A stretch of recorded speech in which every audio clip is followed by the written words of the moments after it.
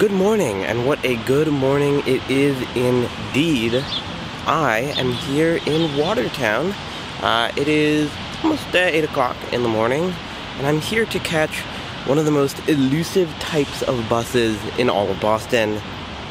They're so-called trackless trolleys, or what we all really know as trolley buses.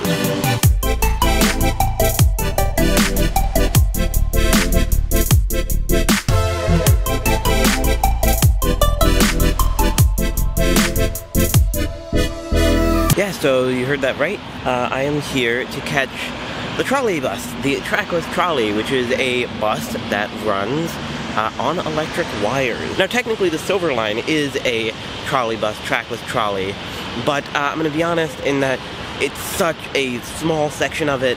This is the legacy system that's been around for such a long time. It's really an interesting little network that fans out of the central Harvard bus tunnel. And it just seems like this really interesting network. So I'm here today, specifically to catch the 71 bus, but I'm going to take that to Mount Auburn Cemetery, where I'm going to catch a very interesting bus. What I think might be one of the rarest buses in all of Boston is the 72, which is technically scheduled as part of the 75, which makes 4 morning peak trips from Mount Auburn Cemetery to Harvard Square, and then 7 evening peak trips from Harvard Square to Mount Auburn. Let's get on the bus.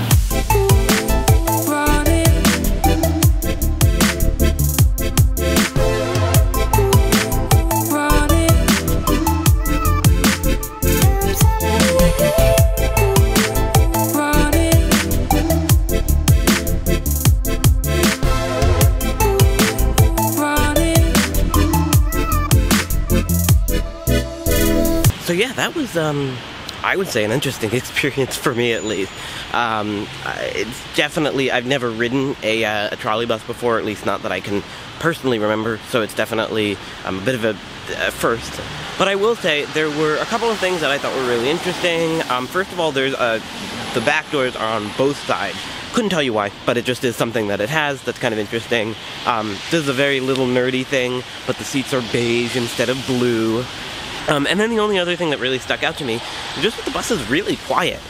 It made it incredibly awkward when the bus was stopped, that it was just absolutely silent, and I felt like I could hear any little thing. The biggest thing, and you can probably tell from the lack of footage that I took, is that it's a very, very popular bus route. I mean, the bus already had about 10 people getting on it at Watertown, and the bus was almost completely full in terms of seating room, and there were people standing just because of COVID and social distancing by the time that, I got off. I am here at Mount Auburn Cemetery and Aberdeen Avenue, where all of the wires overhead interconnect, and I should be able to catch a bus in about half an hour. That is one of the rarest buses I can find in Boston.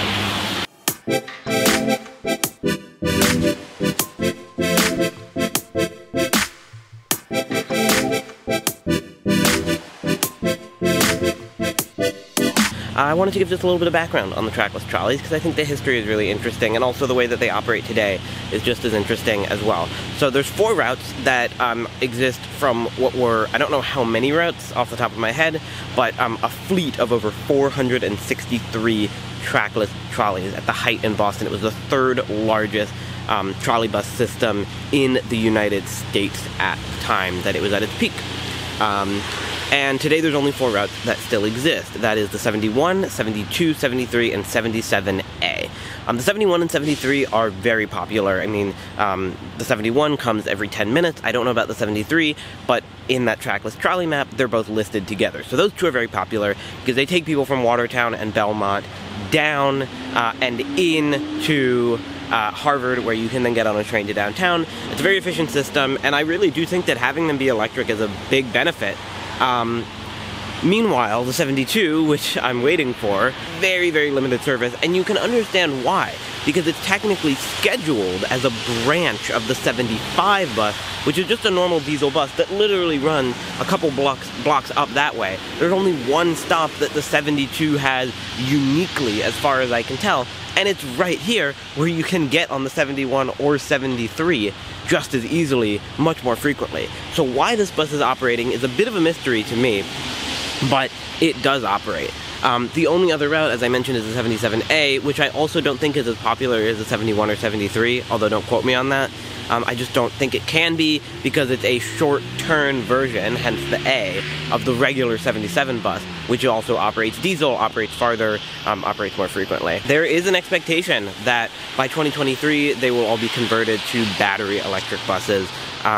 So it's a really interesting little remnant of a network. I honestly think that, you know, based on my knowledge and limited experience with trolley buses, it's a really positive thing that you can have these electrically powered buses that are more reliable than a battery. They don't have to constantly charge. And based on my experience riding the 71, it was able to switch back and forth to both lanes that the wire was centered over incredibly easily. So I really think that this is a pretty good system, and I'm sure that it's something that, if there were more of them in Boston, it would probably be kept. But for the time being, we're left with these pretty unique routes. As expected, I am the only person on the bus, and also as expected, kinda, it's not a trolley bus. It's just not. I don't know. I guess I don't know what I was expecting, because it is signed as part of the 75, and, you know, it makes sense. But it is a little bit of a letdown. I was really hoping to see something else today, but you know what? It's still fine. It's still a unique little bus route. I'm gonna call it unique. I'm also, I don't know, I want to know more. So, obviously, if you know anything, let me know. But I'm gonna contact somebody and try to figure out why this bus has trolley wires over it, but no trolley bus is running on it.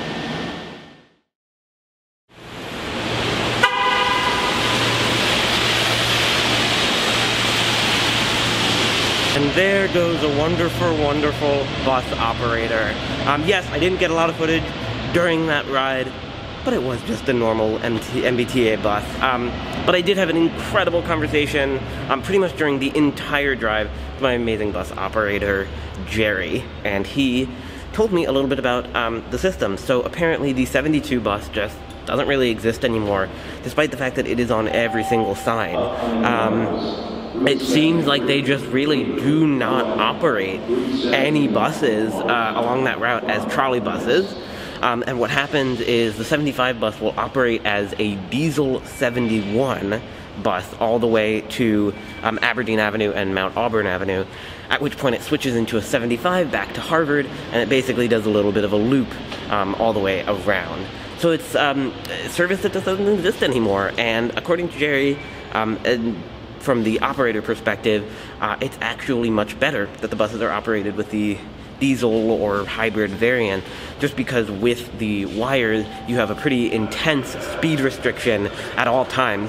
You can't go more than 25 or 30 miles an hour, and when the wires are curved you have to go extremely slow or risk just bringing the entire wires down. This happened, unfortunately. You know, it's not perfect, but I still made it here, still made a video, and I highly, highly recommend, if you get the chance, come out here to Cambridge/Watertown and ride the trackless trolleys while they are still here, because in a few years they won't be here anymore. There'll be battery buses, and you can really just experience this. And maybe if you get on the 8:30 a.m. bus from Aberdeen Avenue and Mount Auburn, you'll meet my man Jerry. So thank you for watching this video, and I will see you in the next one.